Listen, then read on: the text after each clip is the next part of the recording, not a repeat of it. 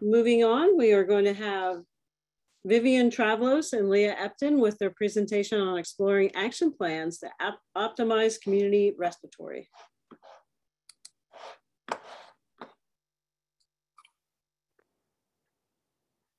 Good evening, hello, and thank you for signing into our presentation. I'm Vivienne Travlos.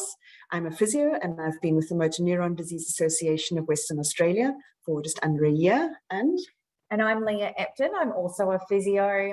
Alongside my work in acute care, I've been offering a community respiratory care service for complex disability over the past 2 years. And we are based in Perth, Western Australia. And we're so grateful for the knowledge gained over the years from many mentors and incredibly passionate colleagues, including Michel Toussaint and his team in Europe, our Aussie peers, Nicole Shears, Dave Berlowitz and Sarah Wright, Hilda Perry in Vancouver and Brenda Morrow in Cape Town. And we know that good respiratory care can help individuals with MND or ALS to minimize respiratory distress and optimize quality of life. And we're currently working on ways to use respiratory action plans as one tool to help offer the right care at the right time, delivered as best as possible in the home. So in Western Australia, we have just under 200 adults living with MND. And in this presentation, we don't yet have comprehensive data to show you, but we'd like to describe to you some of our local initiatives. And following this presentation, we hope that we can connect with clinicians to share what works for you in your local area and how we may build the body of evidence around timely community respiratory care.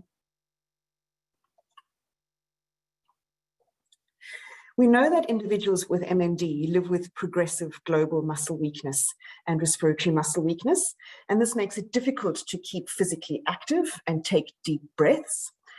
And that contributes to fatigue and stiffness or decreased compliance of the whole ventilatory pump.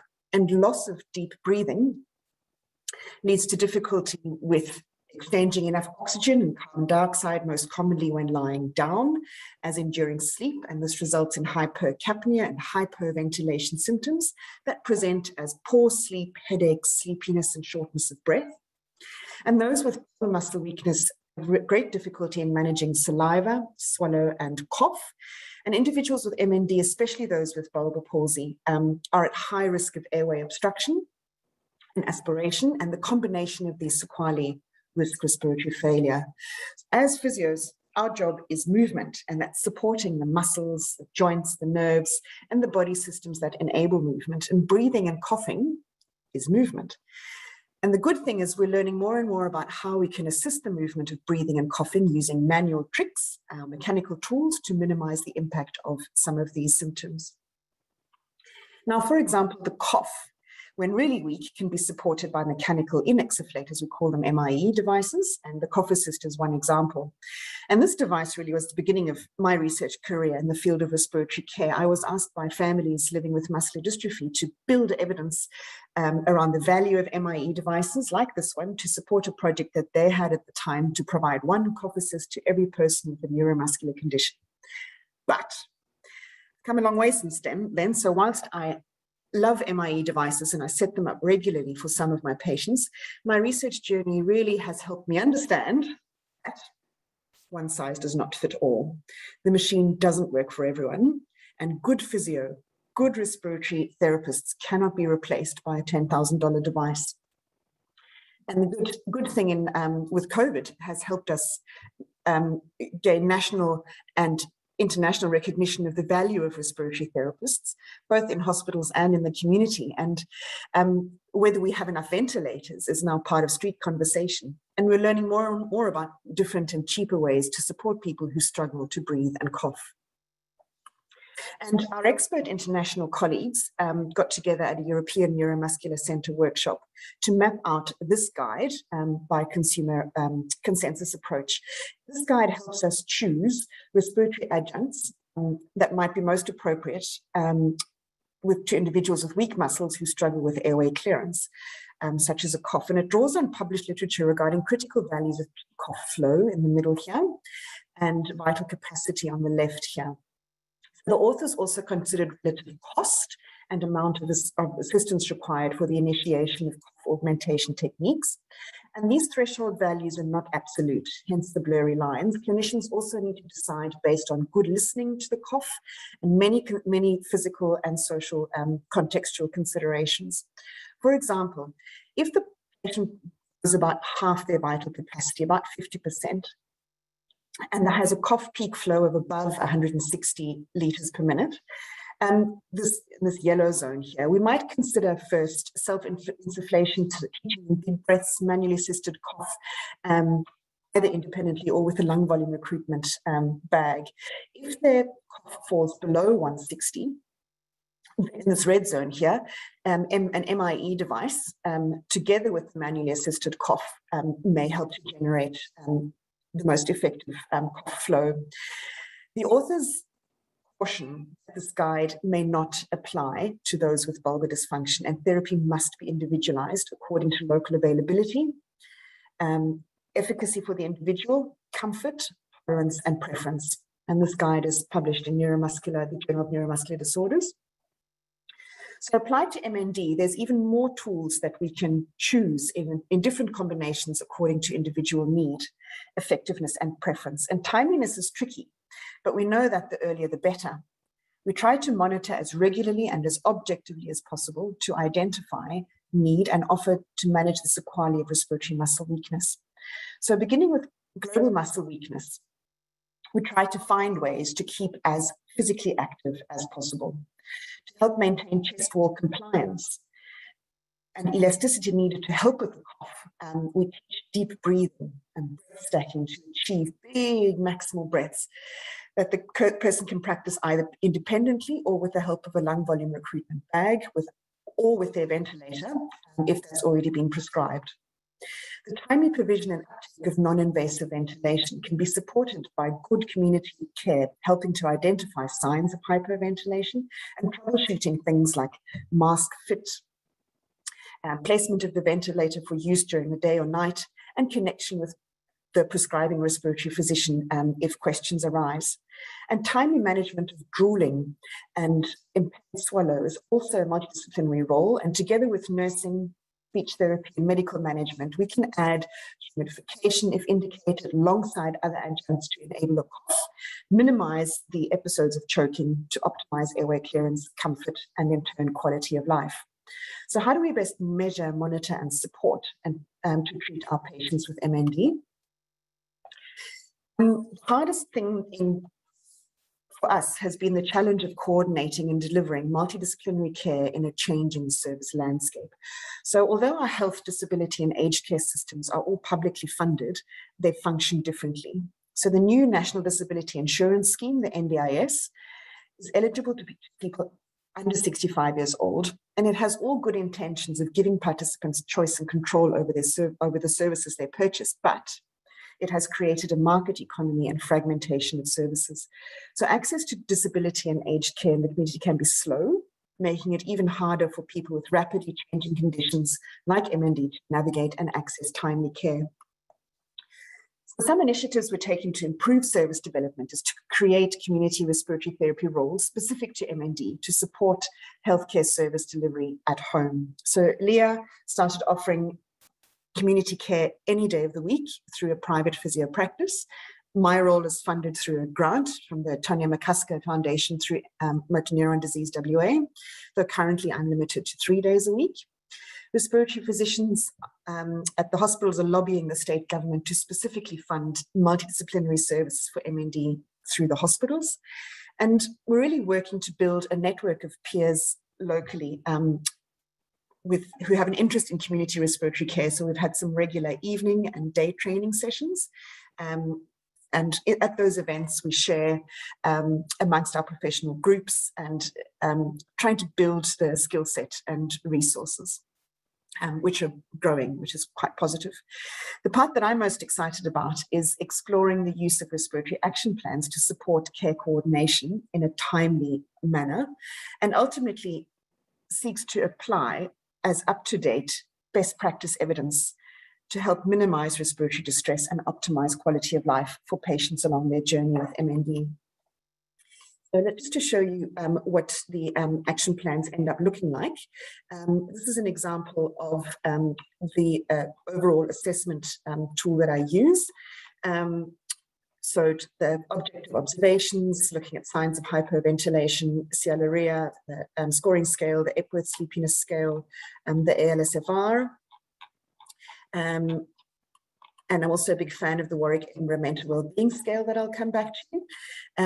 That then feeds into considering management options. And here's the action plan. So there's a green zone is the daily breathing and coughing plan, then there's an escalation plan, and then there's an emergency care plan. Let me now hand over to Leah to show you what that looks like with patient in action. Okay, so I'm just going to briefly present a case study on a client who was referred with difficulty clearing secretions. He was having several choking episodes, especially overnight, and not using his cough assist machine due to discomfort.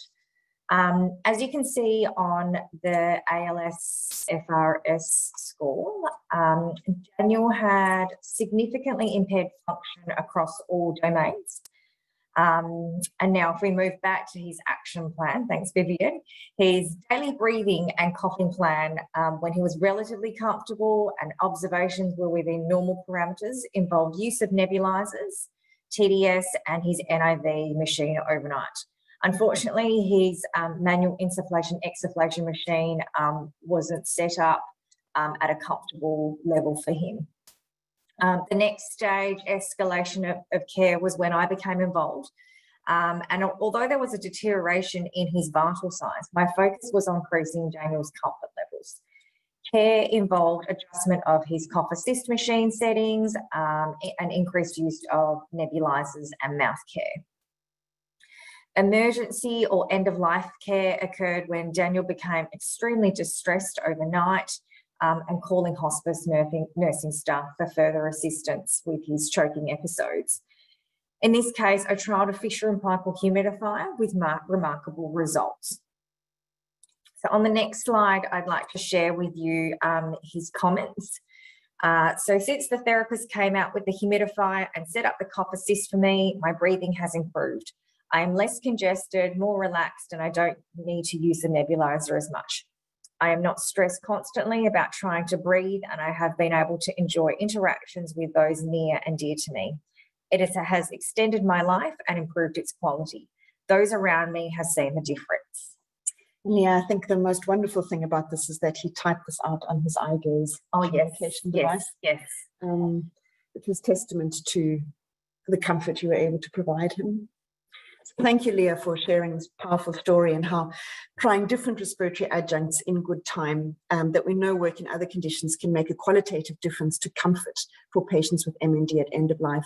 And it's so much about setting up equipment properly to suit individual need. An impact on service provision is being evaluated by patient feedback, that equipment is set up appropriate to the individual. So that's going all the way from timely salivary management, manually assisted cough, LVR, NIV, and MIE optimal setup, that the equipment is actually used. Then it's looking at minimizing use of emergency services. Like you mentioned, he called out the ambulance in the middle of the night, and we want to minimize those occasions and maximize efficiency of service. So in our service provision, minimize duplication and optimize timely communication between service providers. And to evaluate impact on the individual, it's really about support and acknowledgement of their symptoms, perceived comfort and minimizing distress. And that's where the WEMWEB's mental wellbeing scale comes in really handy, and facilitating comfort at end of life and having them pass at home if desired. So it's the early days in our West Australian journey, and we're mindful of firming up clinical governance and scope of practice amongst the multidisciplinary team out in the community.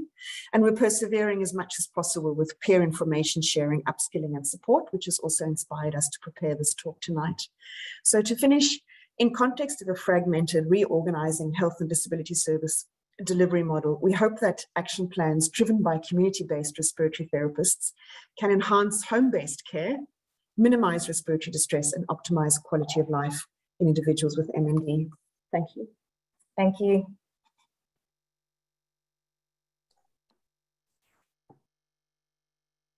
Thank you. And so Vivienne, it's just you joining us this afternoon, this evening, today, morning? Yes, thank you. Yeah, Leah's been called to ICU, so she's run off.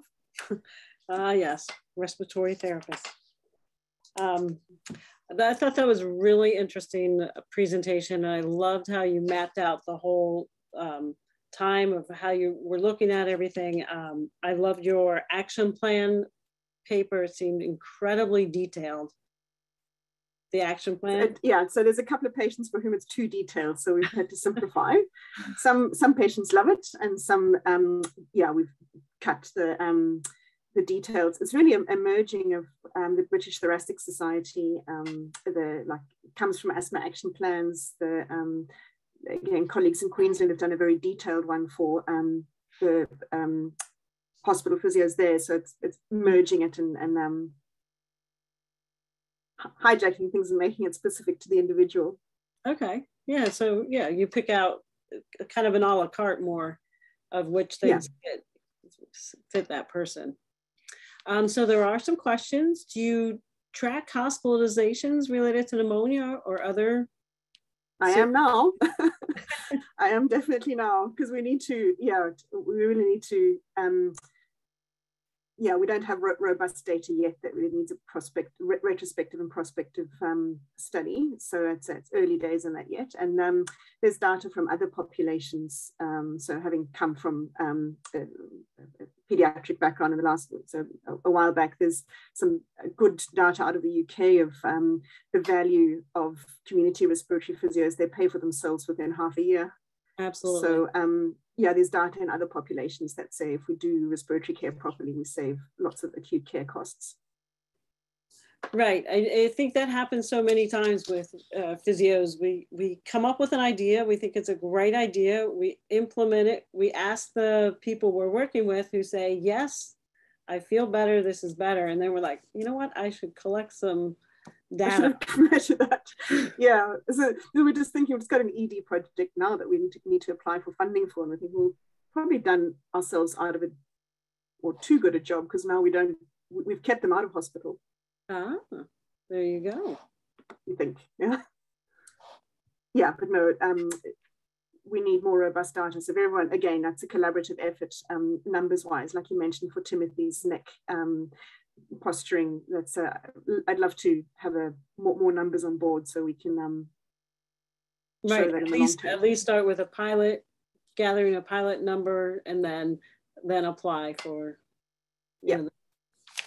Yeah, I mean, respiratory management is so important as people are commenting on. And I think so many times, like you mentioned, you're thinking of the machines, you're thinking about what are they going to get almost at this end. And just like everything else we've been talking about throughout the APF, there are so many things you can do in between.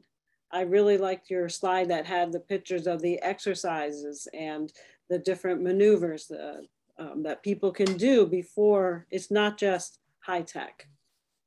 Yeah, like in the muscle strength training, just the really basic stuff like bubble pep. Physios love bubble pep, and I've had a couple of patients in the last month who've given that a go. Swimmers, Western Australia, we love the ocean, but then we're so worried about aspiration and mouth seal. So now she can't hold the 10 ml tube anymore. So now we've gone to a snorkel because she can hold it between her teeth and do some bubble pep like that. So you can be quite creative in the beginning before, as long as possible. I also loved your peer upskilling. And I think we should, that whole term, I've never heard that term before. I think the APF, maybe we'll call this now the peer upskilling forum. Sure, thank you. Are there any other questions, or is there anything else you found out in the data that surprised you, or a last comment you'd like to make? Really just in terms of individualizing care, because we do love the cough assist or the MIE so much that really being careful with being specific for the ones who have bulbar palsy versus more generalized muscle weakness, that we can undo some good by cranking the pressures up too high in the bulbar palsies. that needs to be fairly fine-tuned. So if you're not 100% sure that it's working for your patient with bulbar palsy, please call in the resp physio to do a thorough assessment of whether you're actually getting airflow, because sometimes we can cause harm by giving them too much. And then there's a question about the tracheostomy decision. Like if people are educated on that. Massive question in Western Australia at the moment, and really physician specific, again, because the funding model for disability care has changed. So the costs of community care are driving unfortunately, some of the conversations. So we don't have guidance in West Australia yet, and we'd love to hear from jurisdictions that do have a protocol, because it sounds like we've got one adult on a trachea and 3 who are knocking on the door, but the physicians are quite resistant at this point in time because we're nervous about all the post-care. So it's more patient-driven than physician-driven at this point in time. We've had, the one that does have the trachea was an emergency insertion. And are they still at home then, or did they have to go into? Yes, they're all at home. Okay. All right. Well, we have to wrap it up now so people can have their break. But thank you so very much, Sarah, for hosting. Very interesting and great presentation. Thank you. Thank you for hosting.